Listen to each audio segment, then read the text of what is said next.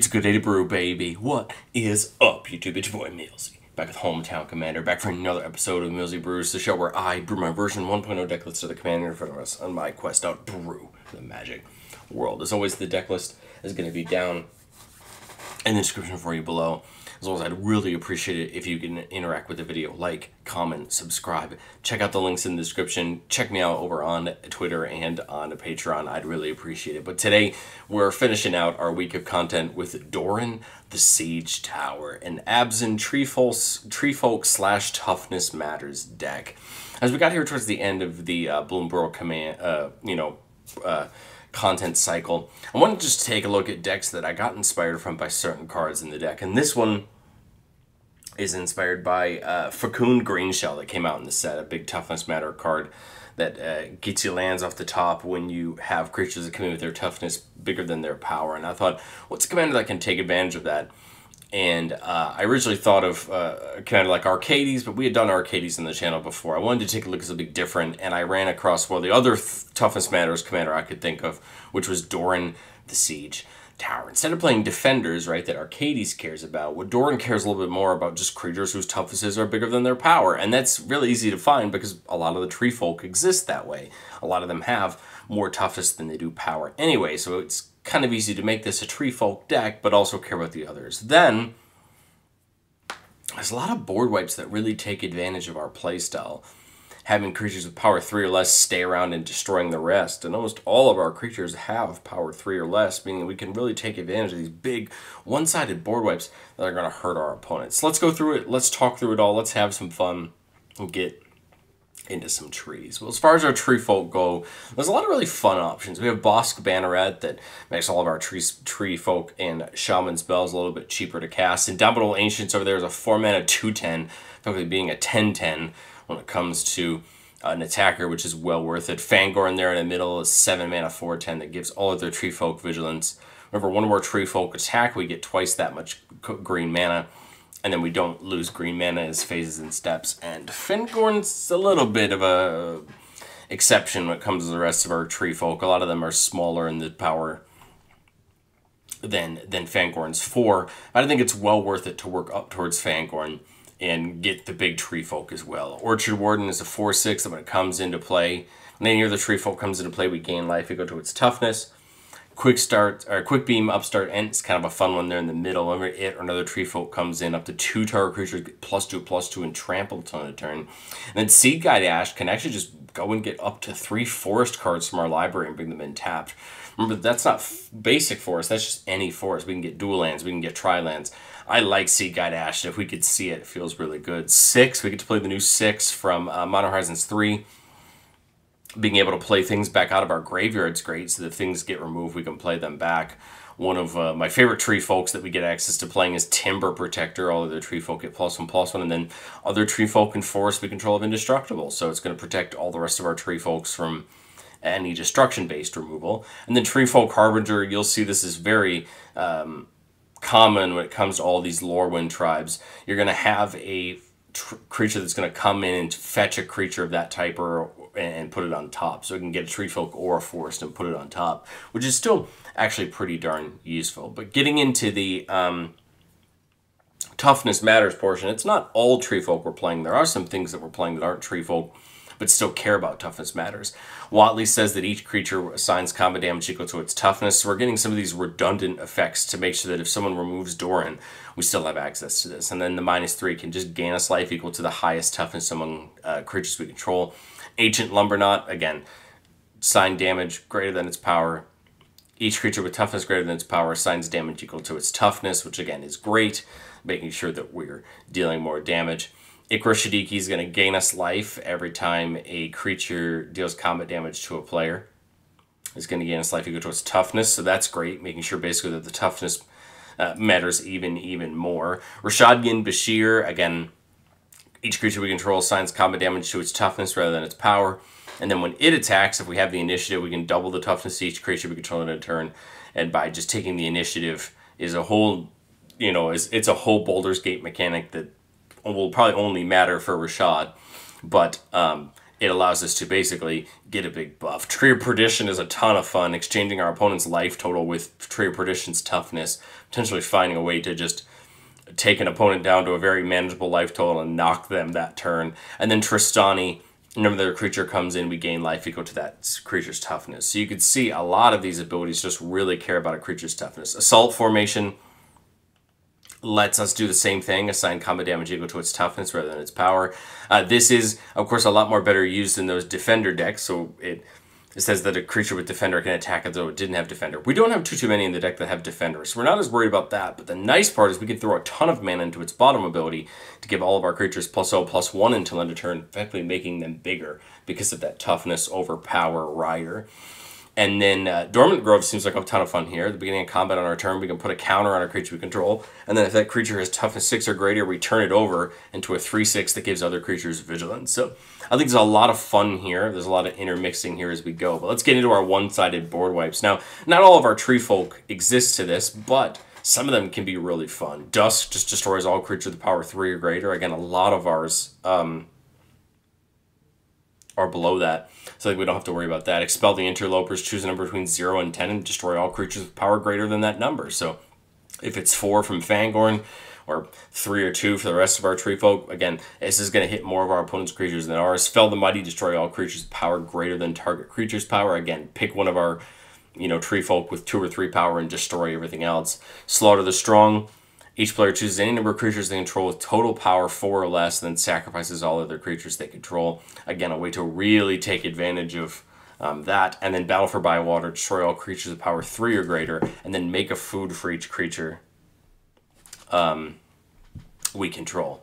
So a way to kind of, again, get rid of all these creatures and get some foods in the process. I know that that's kind of an airplane view through it, but at the end of the day, we're trying to take advantage of those creatures that have higher toughness than their power, and try to, unequally have that on our side where our opponents may not. As far as it goes, and like I say on the show, I say it before and I'll say it again, no deck's ever complete. This is my version 1.0 shot at it. And I think as we go into testing, I think the one thing that I would want to see is, do I have enough removal to take out our opponent's things when we need to? I've put a good amount of removal in the deck. Absent, we're in perfect colors for things like Anguished Unmaking and Abrupt Decay and Assassin's Trophy. But we have things like Putrefy and Terra Sunder that can be great as well. We are playing Swords of Plowshares. We're playing Generous Gift and things like that. It just comes down to how wide open does your removal need to be, or can you get away with things like Putrefy instead? And then Wrenn 7 makes a ton of sense to me. It can make a tree folk every turn equal to the number of lands we control, and can go digging for lands. I feel like it's the total package, but I just wasn't sure how much it would completely line up, how much the tree folk really mattered, or were we just playing pure toughness matters. It feels really truncated, but at the end of the day, Doran's here to do one thing, which is make our creatures hit harder because they got bigger butts. So let's get into it. Keeping a 3-lander with that Treefolk Harbinger, we can go get one of our choice, Faber or Elder, which could tap for mana, and then that Ancient Lumberknot for a little bit of redundancy for Doran. And then we have a couple walls that draw cards when they come in just to help us out. So turn 1, we get Seed Guide Ash, a great thing to work our way up to. So we'll get that Canopy Vista in turn 1, so we got nothing better to do. Tower Defense gives all of our creatures +0/+5 and reach until end of turn. Is a great one-sided buff for us. I think we'll get that Harbinger in. When it comes in, we search our library for a Tree Folk or Forest card and put it on top. I really like Timber Protector with how many Tree Folks we have in our hand, right? I think that kind of makes the most sense. Close and shuffle and put it back on top. Go into turn 3, that Exotic Orchard. Again, Doran makes sense here. Faber or Elder, isn't a bad choice just to get access to some more mana. Now we have 2 colors, so Faber or Elder can tap for 2 mana in the future. And we're just working our way towards really just trying to get more resources in. There's another land. If we get Doran down, it would allow Faber or Elder to tap for 3 mana, but I don't really see that 3 mana doing us right too much good. Timber Protector's 4. I think in all reality we need to just get some more lands in, but I don't find... Okay, 3, and then Faber Elder's 5, right? So we can play that Timber, that Seed Guide Ash, going to get 3 forests, and put them right on the battlefield, right? Put them right into play tap. So we're going to go ahead and find our Triome, Indatha Triome, that is a forest. And then I think it makes the most sense to find stuff that's already going to come in tapped, right? So like Lush Portico will give us a Surveil. And then I believe I'm playing the black-green one as well.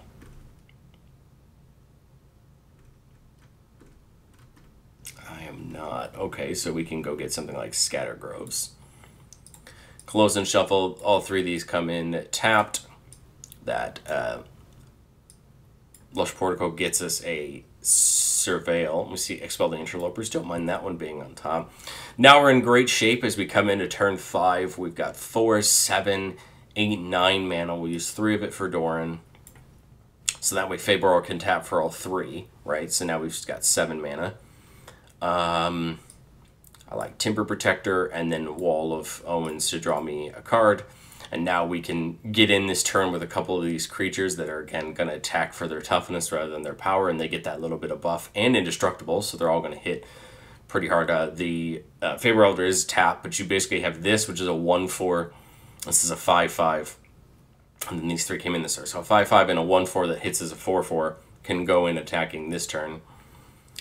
Coming in the next turn, now if we have a world where, you know, people have a lot of big creatures, we could go for one of these board wipes. But if not, I kind of like the idea of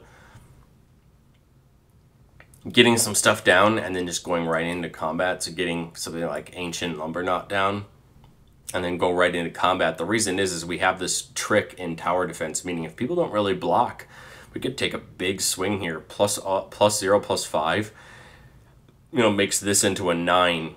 Makes this into an 8, makes this into a 10, makes this into a 10, makes this into an 11, right?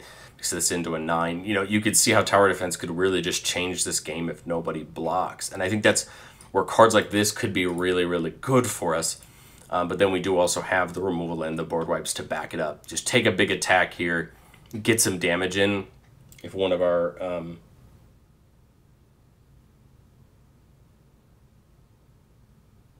if one of our creatures dies, then, you know, we can always replay it.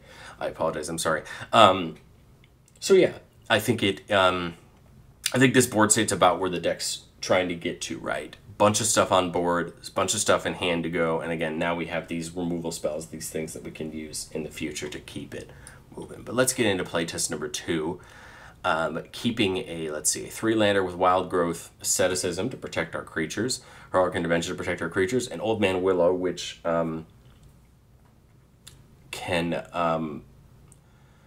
potentially knock down some other creatures, our opponent's creatures' power, but really it's just a star where star is the number of lands we control, which is still a great ability at the end of the day. So turn 1, I kind of like getting down that in the Wild Growth. This will allow really Bountiful Promenade to be a turn 2 Doran if we determine that to be the best thing for us. We have Rock Banneret, which can reduce some things. We have that Asceticism. I'm trying to think. I almost think that it might be Croson Verge here and then the Banneret, so that we can crack the Verge next turn to get some more, right? Because now we can potentially try to get up right towards our higher mana value things. Play the Promenade. And I think we just cracked the Verge this turn. Again, turn 3, people aren't doing anything too crazy, right? I'm sure we're going to have some time here to take advantage of other people working on their board states to get some extra mana. We'll go get the Lush Portico and the Haunted Mire. And that will give us a Surveil. Now we're already up to 5 mana total. That Bywater seems great. And again, we used all our mana that turn, so nothing too much there, but that's okay. Now on turn 4, we have 1, 2, 3, 4, 5, 6, and all of our Tree Folk cost 1 less. So I kind of think it's what, Doran, and then Old Man Willow, right? 1 less.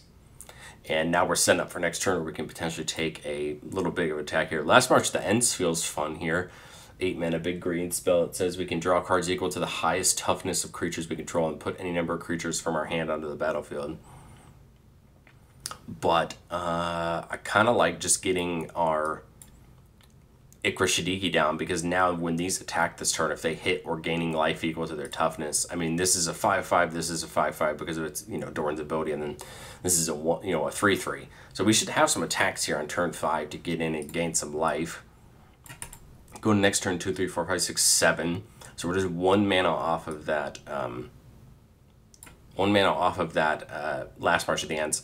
I would go ahead and get this asceticism down to give our creatures hexproof. Leave the heroic intervention up in case we need it. Again, just take another, take another set of attacks here. Probably gain some life, right? Because of the menace on here and just the fact that they're bigger bodies. That Old Man Windlow's a 6/6 now.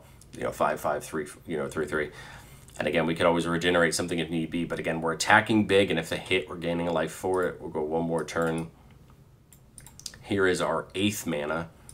So I think I would just do the Ents. Our greatest toughness is 7, right? Because of Shadiki. So 1, 2, 3, 4, 5, 6, 7.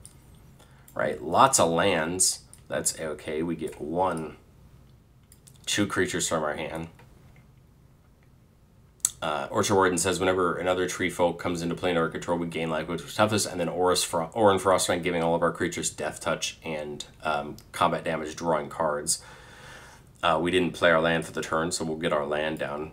And then again, we just take an attack. Now we're going to draw off the Frostfang, which might force us to discard here, but I think that's a-okay, because now they have death touch. So, I mean, people may want to block no matter what, right? Because it's not like they have trample, but now they're not going to want to be taking this 6-7 damage. But it just goes to show you that now this is a pretty darn good board state. And even a Battle of Bywater next turn would only get rid of Shadiki and the Warden. It would leave us pretty much the rest of our board, which would still, and the Willow, but still be pretty big if we wanted to do that. But we could, Bywater plus Heroic Intervention to really take advantage of just knocking the board around. But Doran, I still think is a really interesting commander. I think there's a lot of room to play around with it. I've tried my best to make a deck that takes advantage of the toughness matters, plus, getting things like trample when we can. We are playing multiple trample enablers for our entire board and things like that. But I think it's a deck that you can truly make your own, take advantage of what you want to take advantage of, and take advantage of just the big butts that are going to hit hard. But let me know, what do you think of Doran down in the comment section below, and I will catch you guys next time.